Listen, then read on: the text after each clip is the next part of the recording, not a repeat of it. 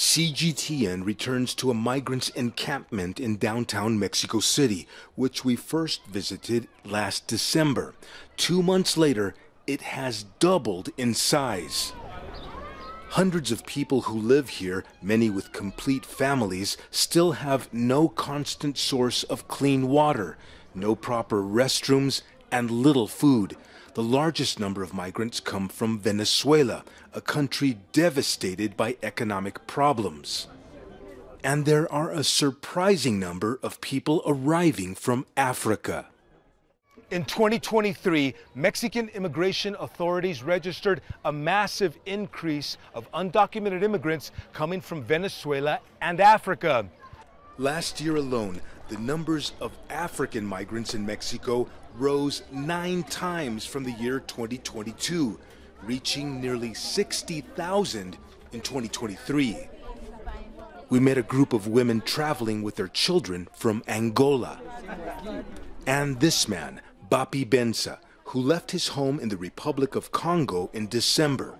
He traveled by sea to South America, passing through Bolivia and Peru.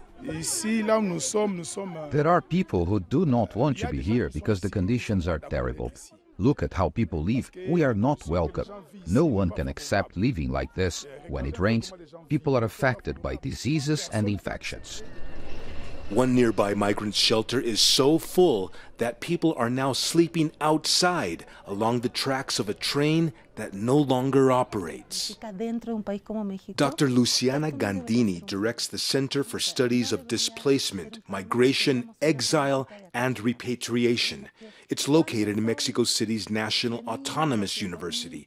She says African migrants are increasingly passing through Mexico on their way to the United States. Probably those with the greatest presence in Mexico are from the Republic of Congo, Senegal, and Cameroon.